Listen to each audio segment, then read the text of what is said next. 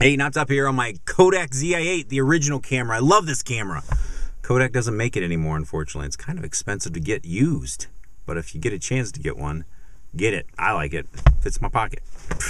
Anyways, knoptop, quick effects. We're gonna do a little fisheye lens. I woke up today and I thought I want to make a fisheye lens. You know, using one of those little door peepholes, mono things, lenses, technically speaking. So I got on the YouTubes, checked out some videos, looked at some photos on Google. I think I found all the components I need to put this little thing together. So let's go make a fisheye lens out of a peephole. Quick effects.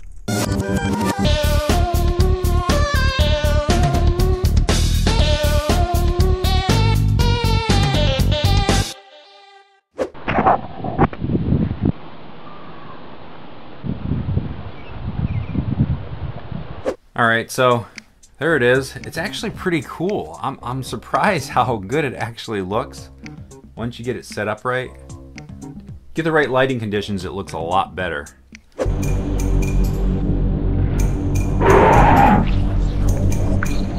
What you're gonna need is your little door fisheye. This is the 200-degree angle.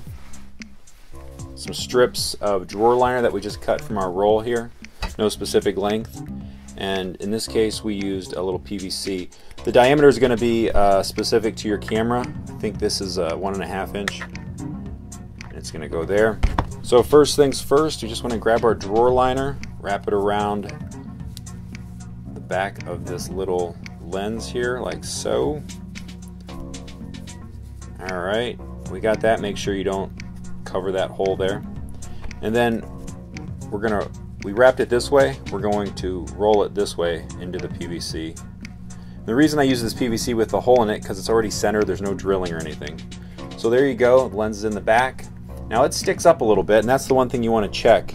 Turn your camera on, and if you have a zoom lens like this, get it to the position you want, and then just check it just to make sure that it's not going to hit the glass there. I think that's going to be good.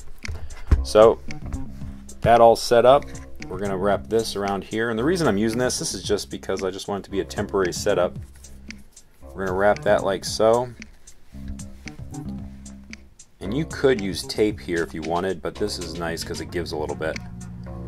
Wrap it on here like that.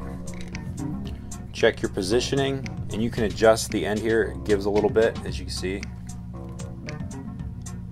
Just kind of moves a little. Get it as centered as possible. When you like everything that's set up, grab your tape. You'll need some tape. Gaffer's tape is probably the best choice, but I just got some Scotch tape here. Wrap it. So now it's secure, and we are ready to go. We're shooting fisheye, baby. Woo! This 200-degree actually has the best look, I think, in my opinion. This is the 160-degree lens, and it gives a little bit different look, a little less bulgy, as you can see. But in case you were curious what that looked like, there it is.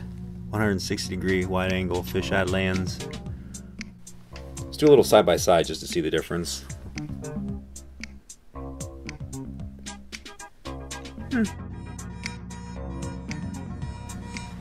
It's just not fisheye enough for me. But there you go.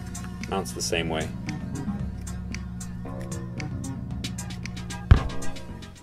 Alright, so there you go, the quick effects style fisheye lens. There's a bunch of different ways you can do this. This is just the quick effects style. And of course, we tried it on the DSLR. It didn't quite work the way I wanted it to. Just the way the setup is, and it just kind of made me nervous the way that fisheye lens thing kind of pushes back towards the glass. I just didn't really feel comfortable. Seems to work the best on this setup, and of course it's temporary, which is perfect. Let's see how fast this actually takes to make this, now that I know what I'm doing, kinda. First, we're gonna wrap the lens part. Wrap the lens with the drawer liner. This is just to add that padding, and it gives enough.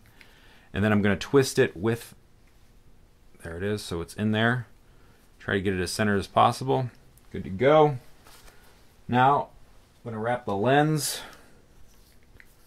Wrap that like that.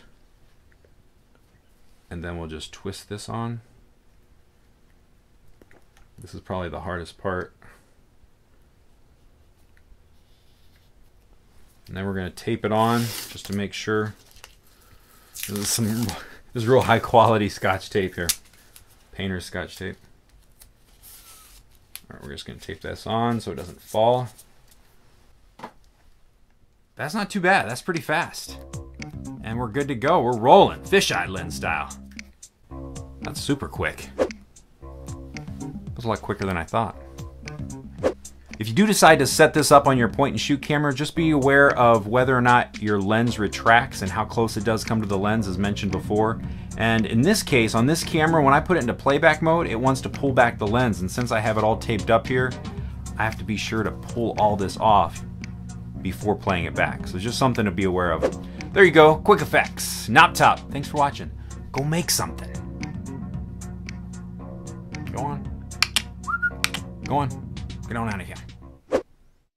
If you get a chance to check out your lens, take it out of the package before you buy it and look. Like this one has junk around the edge. Can you see it down here? I think it's down this corner or this corner. Not cool. But it's a $5 lens, so what do you expect? Quality's not going to be the greatest, but it works. Fisheye.